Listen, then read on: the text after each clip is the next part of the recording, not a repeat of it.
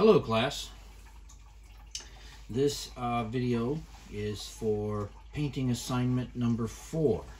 We're going to be going over painting assignment number 4. I'll be giving you instructions for that painting assignment. And we're going to start out by taking a look at my setup here, my still life setup. This is the example that I'm giving you.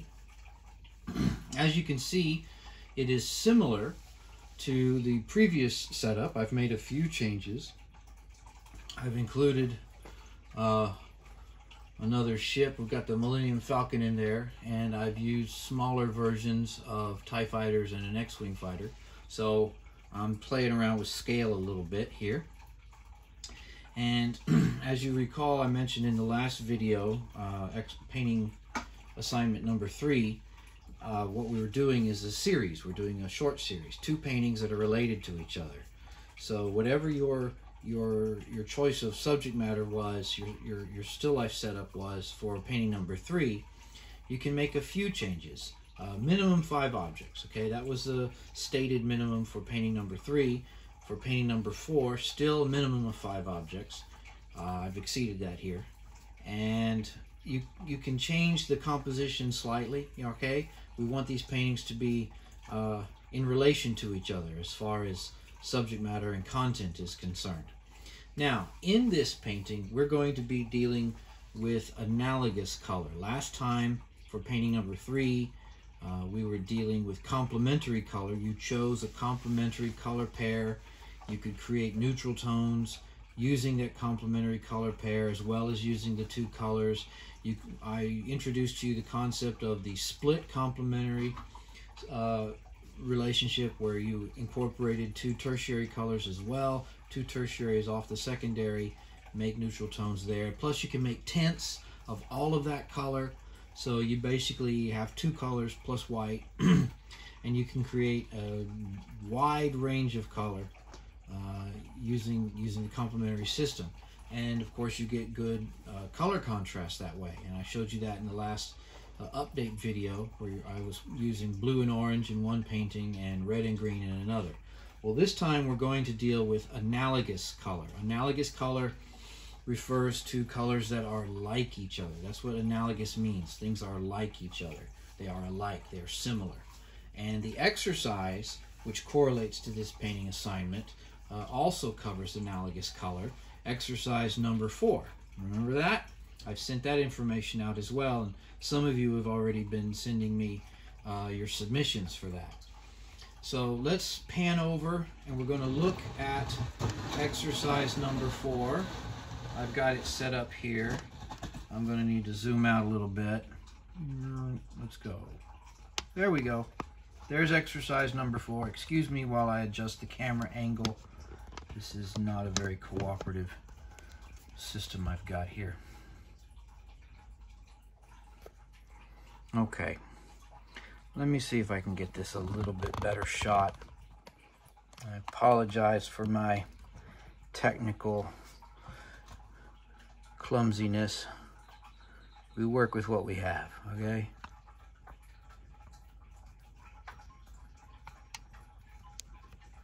Okay, so there's exercise number 4, all right? Analogous color groups.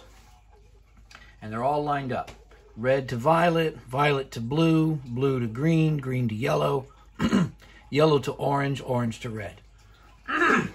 What you're going to do for your color scheme, okay? The color scheme for painting assignment number 4, you're going to select 2 related, they have to be related, analogous color groups. Now let me explain what that means. Example. Red to violet is one analogous color group. Okay, you've got red, red, red, violet, red, violet, red, violet, violet, and then violet. Okay, see all that? That's 1, 2, 3, 4, 5 colors. That constitutes an analogous color group. You've got a primary, which is the red, a secondary, which is the violet, and then 1, 2, 3 tertiary colors, okay? red, violet, violet, red, violet, red, red, violet. Next in line, violet, right? And then you have blue, violet, violet, blue, violet, blue, blue, violet, and blue. That constitutes another analogous color group. Both of these color groups, both of these analogous color groups are related to each other. You've got red on one side, blue on the other, and all these different violets in between. Okay? Plus, there's all these tints. Remember? Make sure you make your tints on the exercise, folks. Some of you forget that. Anyway, you can make a whole range of tints from each of these colors. That's my color scheme. Okay? I'm choosing red to violet, violet to blue. That's the color scheme I'm working with. Another way to go, okay? If I start at the violet, let's point to it, there it is. If I start at the violet and come down to red, right, I've got those 5 colors, and then jump over to the other side here. Red to orange. Red, red, red, orange, red, orange, red, orange, orange, orange. Okay, if I compare both of these columns, what do they have in common? What they have in common is red. So that's another way to go. This is just an example, folks. Okay, it's an example. If I were to choose from red to violet, and then, or rather violet, starting at violet, violet to red, and then red to orange, that's an example of 2 analogous color groups that are related, and what they have in common is red.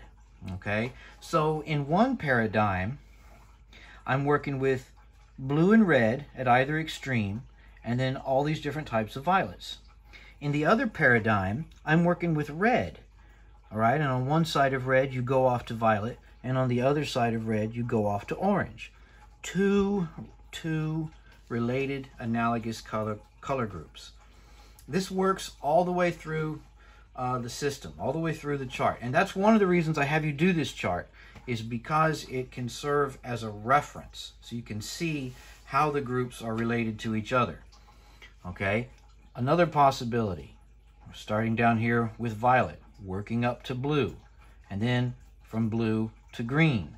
All right, what do all these colors have in common? Blue. All right, or let's say I went from blue to green, and then green to yellow. What do all these colors have in common? Blue and yellow. All right, so there's a way to create a fairly broad range of color, but we want all of the color that you use to be related. So again, for the color scheme, choose 2 related analogous color groups. Plus you get to make tints. You see all the little tints here on the side? You get to make tints. You get to make as many tints as you can possibly make. All right. Now, as part of the demonstration, part of the video, I'm going to actually show you how this works. I've got 2 demonstration paintings. One that is just in the sketch stage, and another where I've already blocked it out. So I'm going to start with the sketch, and you'll be able to see me block it in rather, and then I'll show you the other painting I've got going, and we'll develop it as well. Okay, so I wanted to do this in stages. So there's my sketch, there's my drawing. Okay, I'm using the paint. Draw with the paint. Okay, pick a dark color. All right, and draw with the paint. Lay out your composition that way. And then here's my palette. I don't know if you can see that in the shot. A little bit, huh? And I'm going to add a little more paint to it. We're working with blue and red and violets. I'll have blue violets, I'll have red violets. Okay, so that's my 2 analogous color groups. Right, we're using violet, and I'll have blue violets and red violets, and on either extreme I've got red and blue. Now I'm going to set this up like we always do. Well, remember the rules of thumb? We work from dark to light, okay? Work from dark to light. So I'm going to set up where my darks are, and I'm going to start moving into some of my middle values. Okay? Just like we also work general to specific, right? I'm going to generalize things for a bit. And when we say generalize, that means, you know, just, I'm not going to get detailed. I'm not going to get overly detailed too soon. I'm just going to block things in. I'm choosing my brush here. Hold on. I want to use a large flat just to get this going. And my oil. Let me find my oil. There it is. Okay. Also on my palette over here, I've got white. I know you can't see this, but I'll just tell you. There's white right there. There's blue right there. And there's red right there. And I'm going to make a violet in between the blue and the red. And then I've got the rest of the palette to mix up red violets and blue violets, and etc., etc., etc. For now, though, I'm going to make a violet. And remember, we're using cadmium red and ultramarine blue, and that gives us a violet that's more of a burgundy type color. At least on the palette it reads that way. See? Boom. And then I'm going to make a blue violet, a blue violet actually, and that's going to be my darkest dark, okay? And there are areas of the painting or the composition where I need something very dark, okay? Let me show you that. Let me block this in here. I've already mapped it off using a line. Look at that. A blue violet. The blue by itself, while still being very cool, is not necessarily all that dark, okay? Ultramarine blue tends to be a bit translucent, as we've discussed before.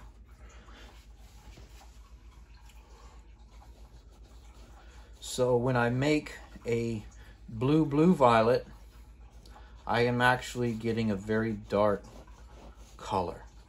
Now, we're not using neutral tones for this painting, okay?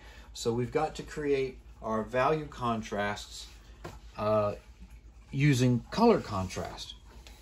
We can, however, use tints, okay? But I want to hold off on that. In this initial stage of the painting, I'm going to try to do as much as I can do with color, with dark values of color, before I get into using tints. I'm going to get into tints pretty quick, but still I want to get as much done as I can with just using the darker value color. Remember, I'm just blocking it in. I'm just blocking it in. We're going to layer this up, okay? Now, there's my darks. I've already laid in a few cast shadows, okay?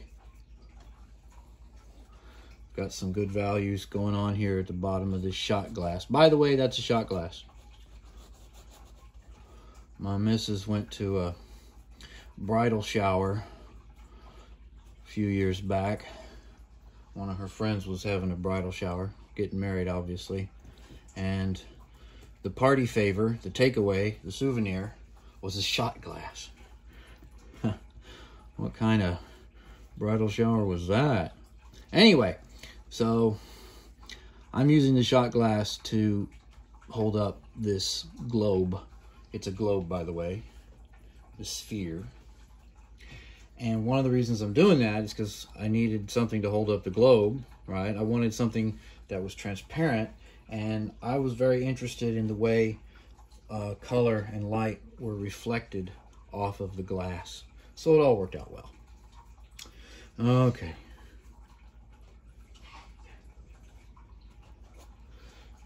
Now, where's my rag? There it is.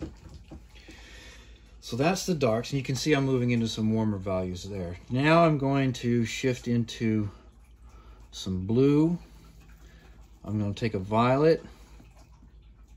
I'm going to take a little bit of white, and I'm going to mix up a tint of a blue violet. And what that gives me on the palette is a rather blue-gray color. Look at that. See that? See that? A blue violet with a tint on it, and I get a good gray. I get a dark gray. It's a dark gray value. And again, we're working from dark to light. So set it up. We're setting up our values. You're going to watch me paint in this video. But I'm going to jump ahead a little bit. Okay, I want to block in the background. Another rule of thumb, I haven't given you this one. I've given you the other three rules of thumb. Lean to fat, that is to say you're painting, the paint consistency starts off with a lot of solvent, and then you get more oil into it as you go. Dark to light, that's really, really helpful. If you set up your darks, when you put your lights on later, you don't have to work quite as hard. And it works quite well to do it that way. General to specific, we don't get into tight little specific relationships to start with. We generalize, get the paint on the canvas, and then we can start making smaller relationships, more specific relationships. We get into the details, the nuts and bolts, right? But you start out with just a general placement of where certain colors go. Another rule of thumb, a fourth rule of thumb, if you will, work from the background to the foreground. We start out by blocking in the background, and then we can begin to develop things in the middle ground and things in the foreground. Okay, what I want to do for the globe here, for this planet, is I'm going to make a red-violet.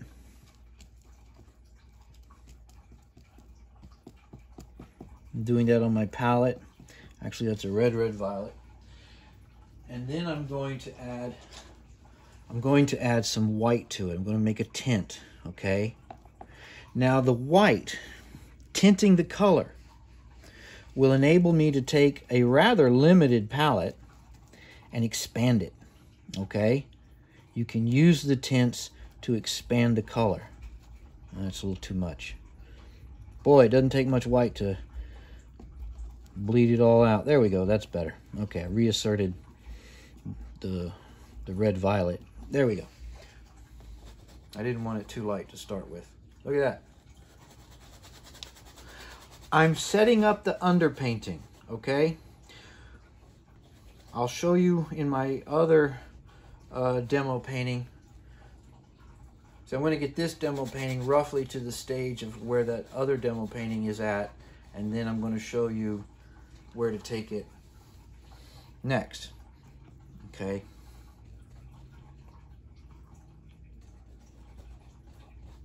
Right? Now I'm going to get this a little pinker, a little more red, a hot violet tint, and we're going to lay on the ground plane. Now what I was starting to say about blocking things in, about setting up the underpainting, is in the underpainting, all of my values are going to be dark, okay? Even this tint of red-violet, red-violet, it's still fairly dark, relatively speaking. That's fine. That's what you want to do. What you're trying to do is set things up so that later in the painting you can introduce your lightest values, lighter values, I should say, your middle values going into your light values, and they sit on top of the underpainting and suddenly you see form and space emerge, okay? So set things up for yourself. See the painting you want to make in your mind, and then deconstruct it in your mind, all right? Now, there's a setup, all right? I've got the background set up. I've got the sphere, the globe set up. I've set up the ground plane. Let me do a quick setup for, let's pick the Millennium Falcon right there. We'll do a setup for that.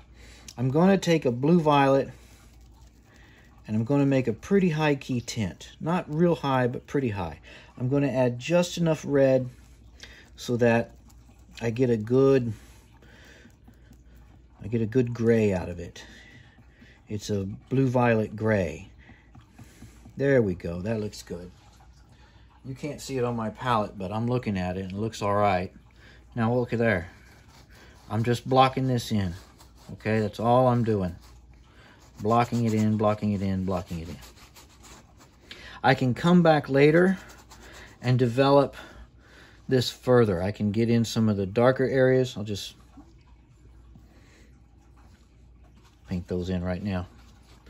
Just indicate. All I'm doing with this underpainting is indicating where certain features are. And then I can come back in with lighter values and even darker values where needed, warmer values, cooler values, whatever the case may be, and develop this further. But look, it's blocked in, right? And it's different from the ground plane. It's different from the background. It's different from the sphere. Let's do one more. One more, and then I'm going to move on to the other demo painting so you can see me take it a little further. Let's do a pink, right? Not only do we get to use all those violets, blue violets and red violets, we can also use red. We can also use blue. Those will get introduced later in the painting, right? I'm going to try to hold off on using true color until much later in the painting. I'm going to do as much as I can with my blue violets and my red violets and all the tints of that color. And then later in the painting, I'll introduce a little bit of true color so it acts as an accent. Now what I'm doing is I'm painting this Star Destroyer pink. A pink Star Destroyer. Ooh. Well, relative to this color scheme, it'll work out pretty good. What I'm trying to do is set up a value contrast so that there's a clear difference between the ship, ship model, and the surrounding space. There's a difference between the ship model and the sphere. Let me get in some cast shadows going in there. I'm just introducing a blue violet on top of. Now see what I'm doing right there? I'm painting wet on wet, and I'm actually able to create the value that I should have put on to start with, right? You can do that. If the paint's wet, you can actually, and you know this already, but if the paint's wet, you can paint wet on wet and create a third value. Okay, so what I was talking about was the ship. I'm trying to set it up, set up the underpainting so that I get a good contrasting relationship between the form and the space. And I also want a contrasting relationship between this form to that form, this form to that form, okay? We want to set up these differences so that, you know, they read contrast, all right? Our color, our analogous color, you're using colors that are all related. We're not having the strong color contrast that you would have in a complementary color situation. But what you can do is set up strong value contrasts. You can set them up so strongly that they start to look like color contrasts. They're not really, but they can look that way. They can fool the eye. You'll read them as being color contrasts, even though they're not necessarily color contrasts. And the result is, you know, you have a whole range of color that is related, and then you get interesting value contrasts. Okay, so that's blocking it in. The next thing I would do would be the X-Wing and the TIE Fighters, but that's pretty small stuff. I'm not going to make you watch me do that right now. I am, however, going to get this previously blocked in painting through the magic of television. Ooh, there we go. And it's similar in its stage, in its setup to the other one. And now you do get to watch me paint some smaller stuff. You get the painting blocked in. Where do you take it from there? What do we do next? How do we proceed, Mr. Lyles? Well, let's go. First I'm going to do is catch up this one a little bit. That's the wrong paintbrush.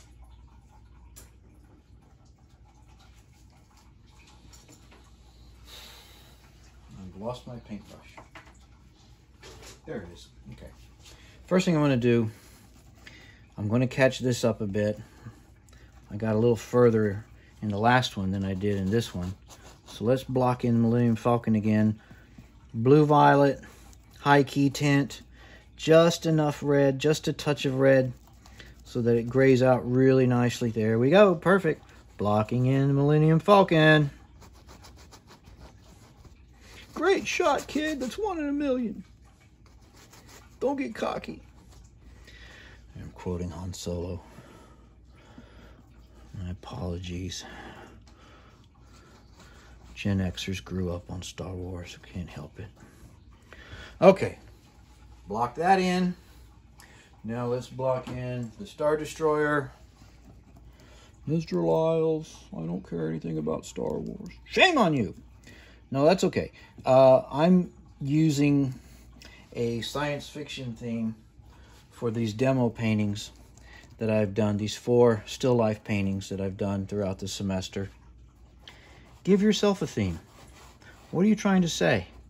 What do you want to say? What are you interested in? Okay? Remember, a still life painting has a narrative potential. Okay? It is possible to communicate ideas and story ideas or conceptual ideas through the selection of objects. All right? That's one of the powers or virtues of still life painting. And I'm not just making that up. There's a long tradition of that in European painting. Okay? Where the artist is making a statement about something and using the objects that they're referencing as the context for what they're saying.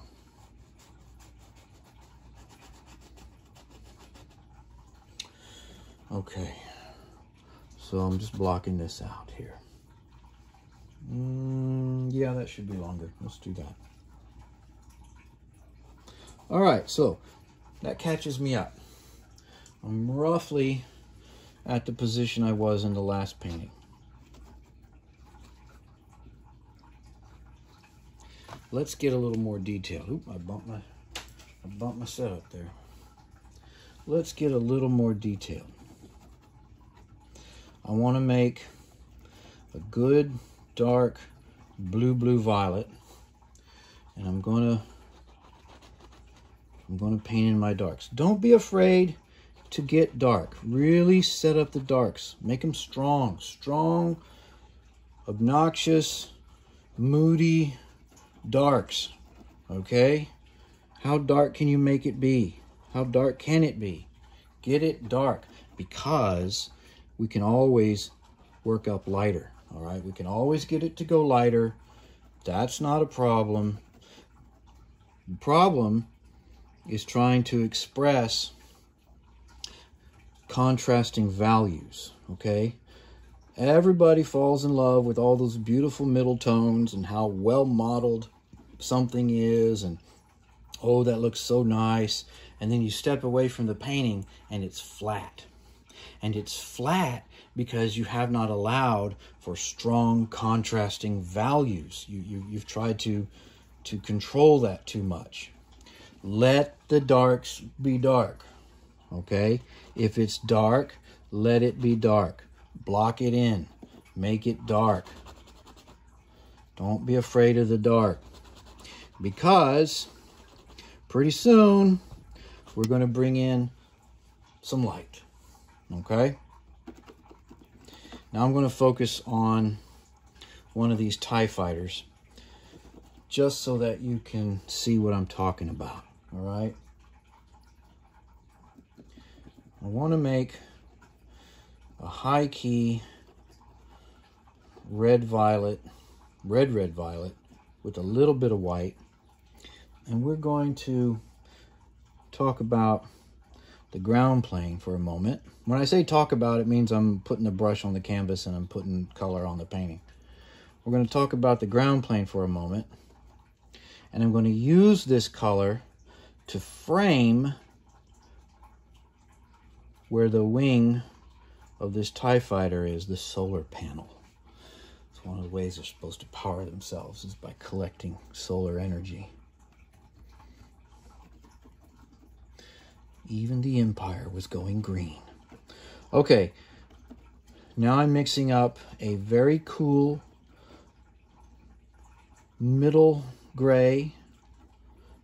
It's actually a violet, but it's got enough white in it and just enough red so that it reads as a cool gray. And I'm going to block in this X-Wing, not X-Wing, I'm sorry. Shame on you, Lions. TIE fighter. And it's actually, to be specific, it's actually a First Order TIE fighter. Okay. The millennial version of Star Wars. Don't get me started. Okay, here we go. Now I'm going to reassert the color that I'm using for the ground plane. I'm going to make a dark cool gray. And I'm going to use that for the body of the TIE fighter. And then we're going to get back into this light cool gray. And I'm going to paint in the other solar panel. Now, can you see what I'm not doing? What am I not doing? I'm not being fussy. I'm not being overly detailed. I'm still generalizing. I'm just generalizing at a smaller scale. This allows me to get the paint on the canvas, to make reference to where the object is or is going to be, and I can refine it as I go. Okay? Remember, your painting is not a colored drawing. This is not about trying to draw it all out perfectly and then color it in. No, we're using color and value to build up form. It takes a minute to do it. It takes a little time. You've got to spend time with it. And you've got to set up the underpainting. Okay, and when you do that, you will find that as you refine the form further, suddenly it just falls in place. It's like, oh, how did I paint that? That's so beautiful. Oh, Mr. Lyles, you're such a wonderful painting teacher. Yeah, I am. How about that? Okay, so there, I've got the basics of that TIE fighter, and I can refine it from there. Now, let me do one other thing here. I'm going to go back to the ground plane, and I'm going to paint in the ground plane. Remember, the space can help define the form. I'm using the space that the object occupies to help define the object, the edge of the object. And I'm going to make a warm violet, a warm dark violet, maybe a little warmer. When I say warmer, it means I'm just adding red, and that's going to be where my cast shadow is. Boom, there, okay? Or part of my cast shadow. There's another part of the cast shadow right here. Boom, there it is. Boom, there it is.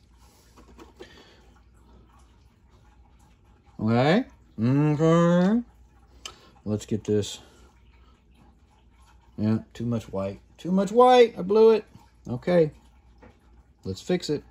Dark, blue, blue, violet, blue, blue, violet.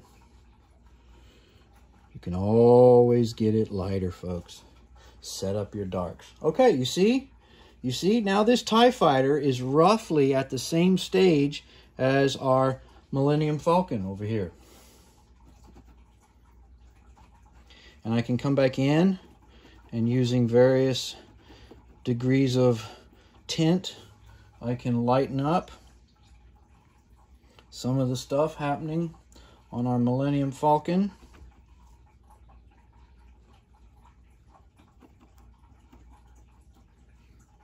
Okay.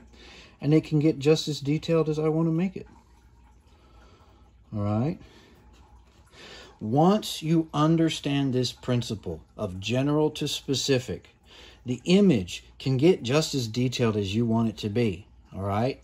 But I also then have the option of keeping some of these faster marks. One of the reasons that I push this general to specific as a means of approaching the painting is because there's stuff happening with all of these gestural marks, all of these layout marks. There's some high energy marks happening here. That's good stuff, okay? Not every single square inch of the painting has to be handled the exact same way. That's not always interesting. I can pick and choose where I want the viewer's eye to spend time and to focus, and where I want the viewer's eye to move through quickly, okay? So think it through. What are you trying to say?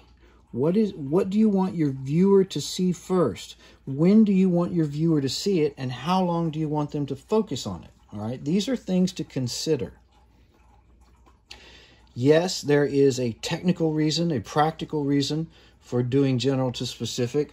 You got to get the paint on the canvas before you can do anything with it. You got to push it around, okay? But there's also a conceptual side. What are you trying to say? What's important? What do you want your viewer to see? When do you want them to see it? How do you want them to see it? And then where do you want them to go next? All right? Think it through, folks. You're not a Polaroid camera. If it was just a matter of making a pretty picture, then you whip out your cell phone and snap, you're done. It's not about that. Paint can do things that the camera doesn't do. Paint can communicate in ways that a camera doesn't communicate, okay? You can construct not only the image, but also the way in which the image is perceived. You, the artist, the painter, you construct that. I won't say photography doesn't do that. It does it in a different way, okay? That would be the more accurate way to express that. Photography just does these things in a different way. Painting, for the painter, it forces you to think about things like content and subject matter and how an image is read. It forces you to think that through at a different speed. Okay? Now let's jump up here to this. Look at that. I'm introducing a pink, and suddenly now, you know, we're dealing with a different type of relationship on our planet here. Light's hitting it, isn't it? It's penetrating it in a different way.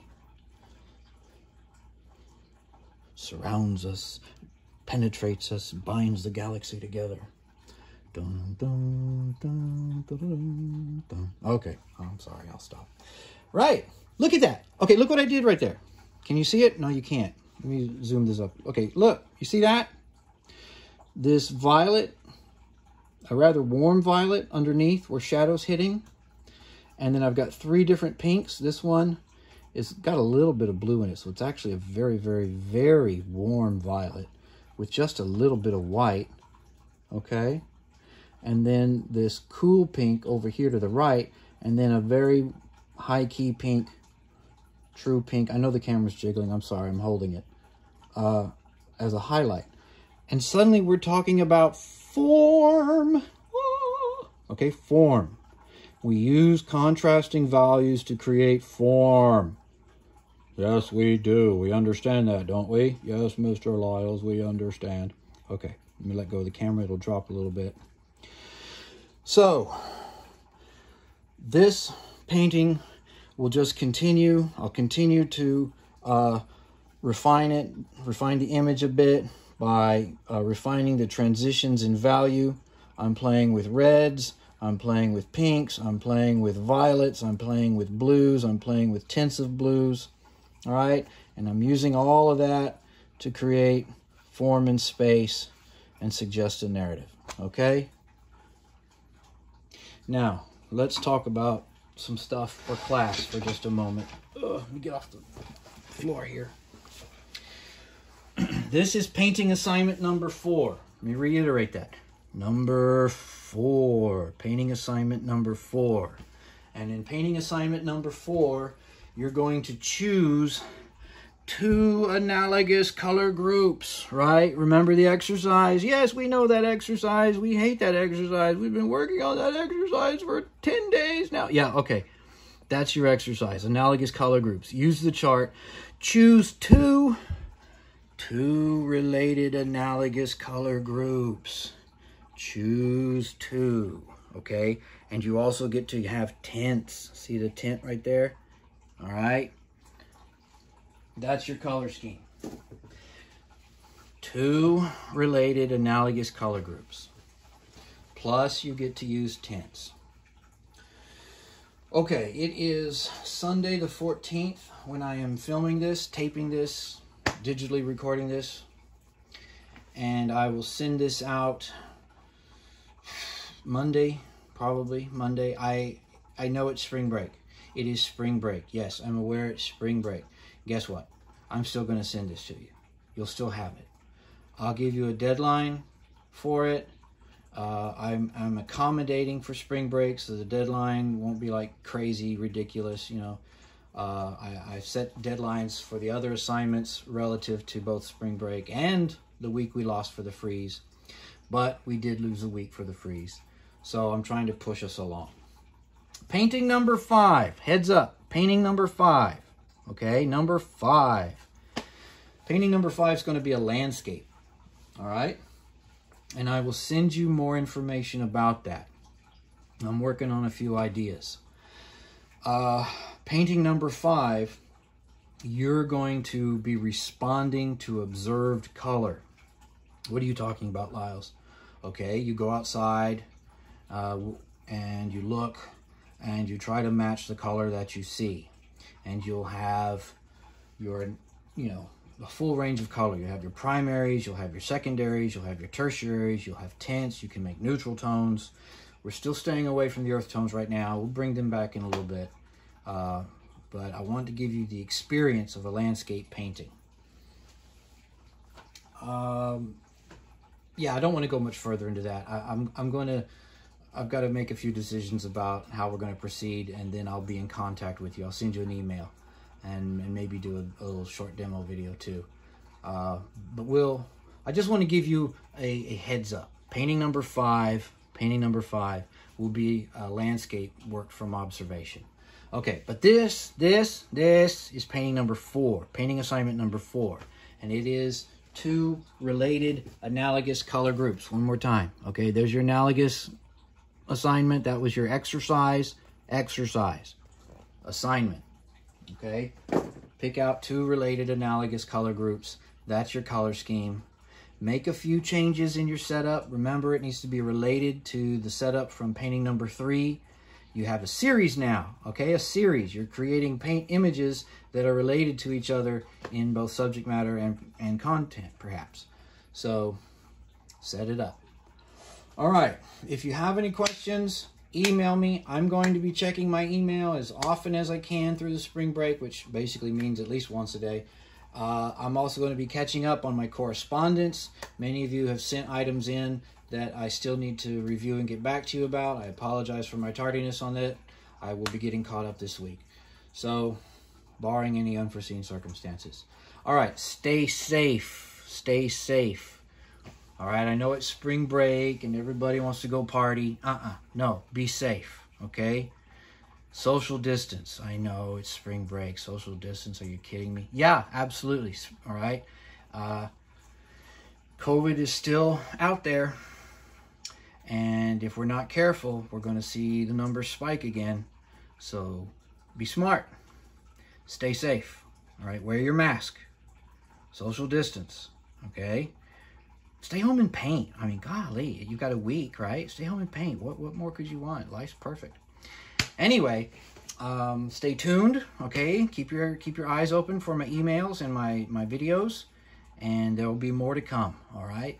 Thank you much. Have a good week. We'll be talking to you soon. Bye-bye.